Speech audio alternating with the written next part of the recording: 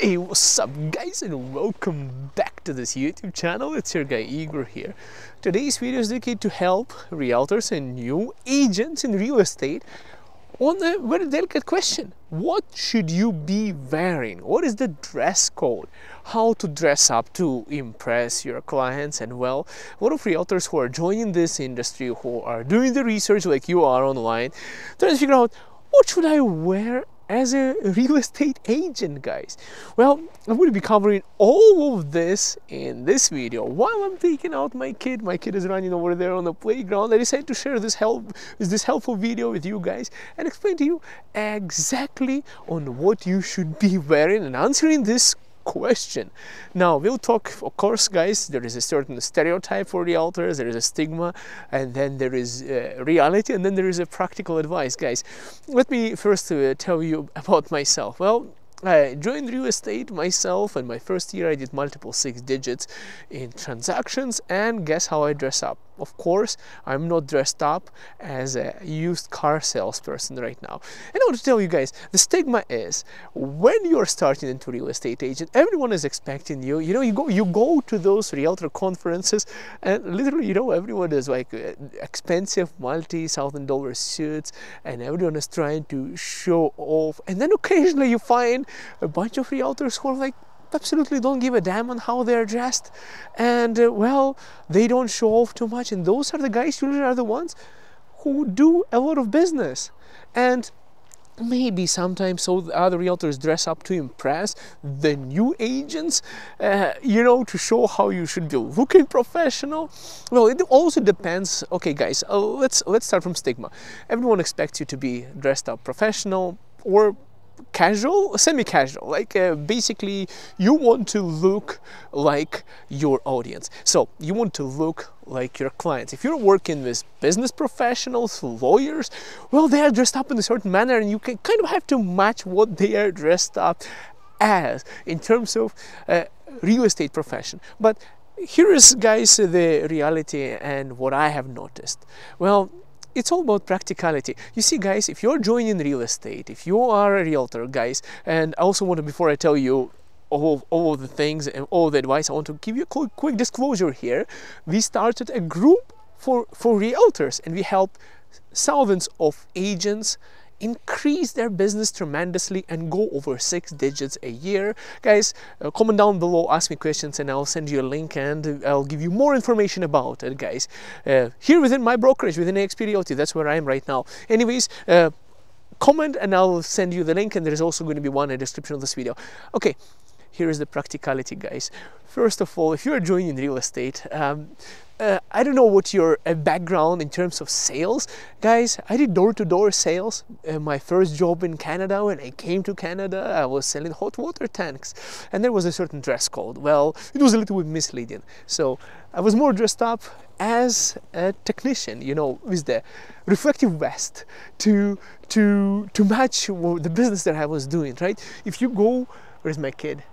Somebody kidnapped my kid? No, hopefully not. So you want to, if you're selling cars, guys, they're all dressed up so professionally.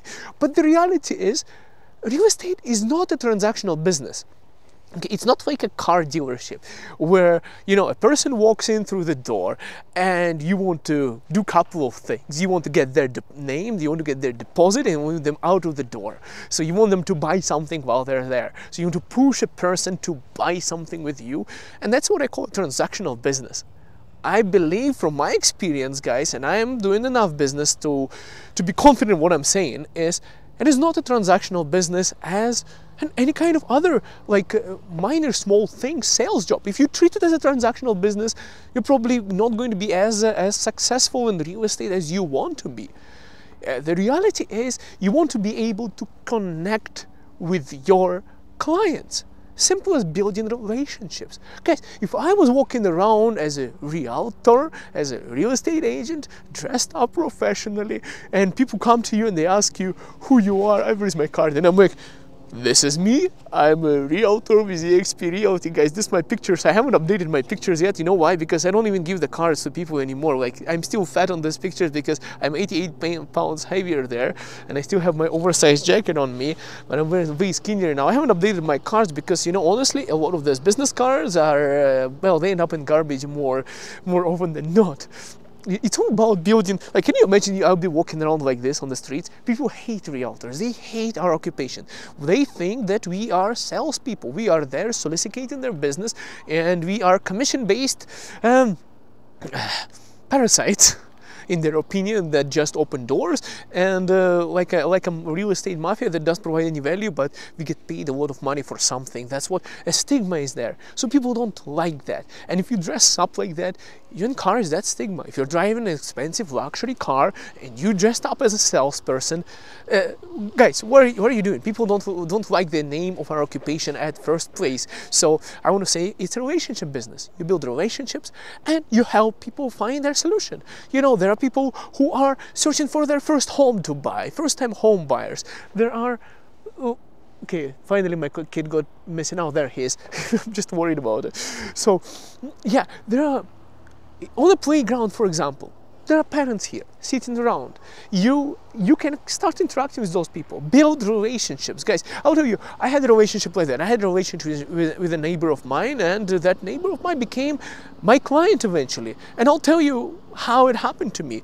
I came to that person's home, and that client, my neighbor, not a client at that time, he wanted to find out what the worth of the property is, and I went and I did house evaluation, and guess what my neighbor said to me afterwards? It was actually kind of disappointing to me. I was told that I already have an agent. It's a senior guy, and I've been using it for years and years, and he's been for more than 15 years in real estate, so I wouldn't need your services. You know, guys, how it feels? It felt like really bad. It felt really bad, and I was really disappointed. I was like, well, how can I compete with somebody who has been doing real estate for 15 years if I'm so new to real estate? And guess what?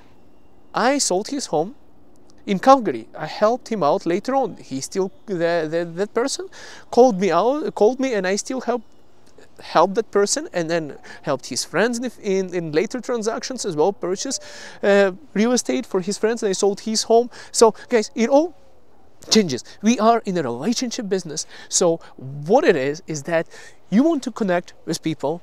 You are not there to feed on commission, on, you know, just do a transactional deal, like push them a house that they don't like. You are there to help people and build relationships. So what I found out from dressing up professionally is this was my problem. I was a new agent, I was a newbie, and I was dressing up professionally. And here's the problem, okay? I look too important and I look too professional, and people felt like they're wasting my time. They felt like I'm super busy, which I am busy. But the clients don't have to know that I'm that busy, because, you know, they would think that you're too busy, that you're not, you know, you're not available enough for them. And if you look too professional and too unapproachable, how the hell are you going to help them buy or sell properties? Invest into real estate, working with investors and other people. And a lot of times you're going to be surprised when you see some really big investors. You know, it's not frequent where they are dressed up professionally. I've seen investors with their Tim Horton cups on the floor of their pickup truck that they're driving, and well, they have a lot of money, huge net worth beyond what you believe in.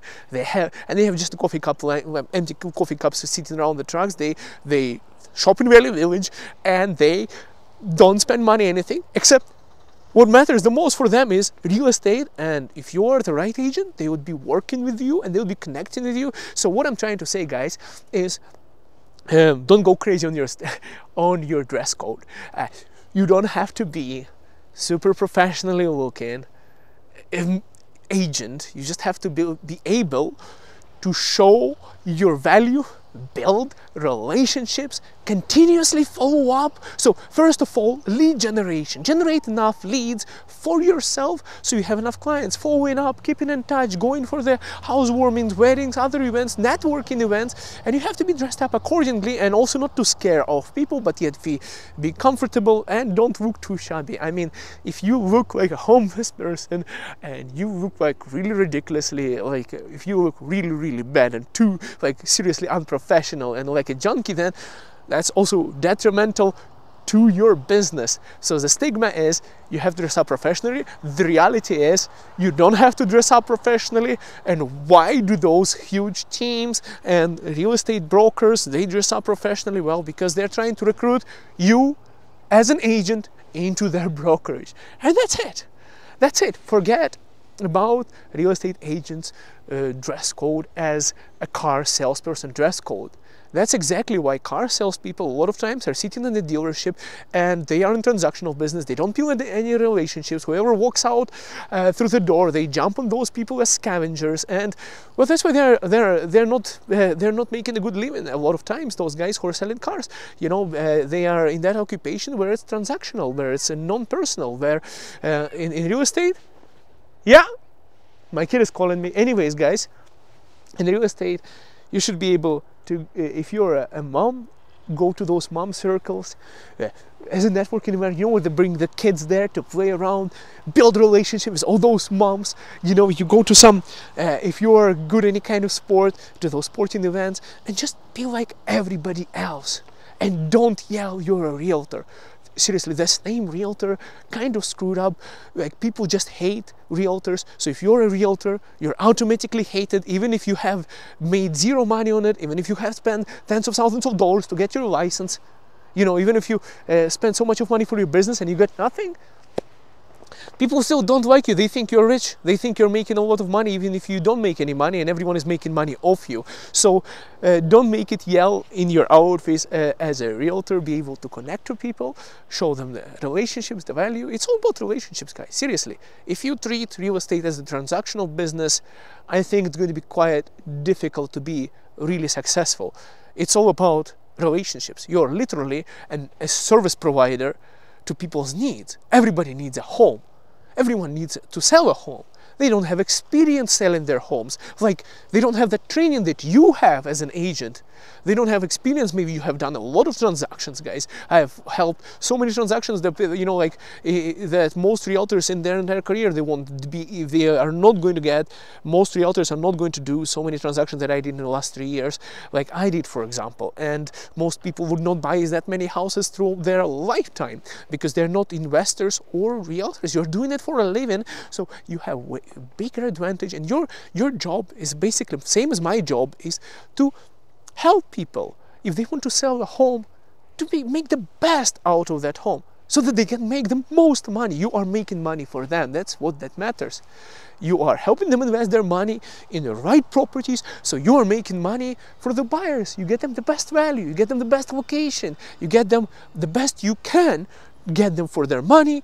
And because you do that, a lot of times, if you do it right and you're experienced and you're good in it, and I'm sure you'll be there, and if not, guys, we have developed the entire training for you to be successful in real estate. Once again, comment down below. That's my kid Angel here. We are recording a video, and this is going to be, hopefully, if he studies well, Angel, you'll be a real estate lawyer. If not, you'll be a real estate inspector, or in worst case, you'll just be another realtor like myself. Anyways, guys, by the way, in terms of education, I have PMP certification, project management, masters in economics, I have accounting certification, and also deal immigration. Like, I had too much of education, and then I went into real estate. And honestly, guys, out of all my office jobs, this has been the best job. And I hope if you are new agent and trying to figure out if you like real estate, guys, and you don't have a clue about real estate, I say just give it a shot, because I had no clue 3 years ago about real estate. I didn't even know why I'm getting the license, and just happened to be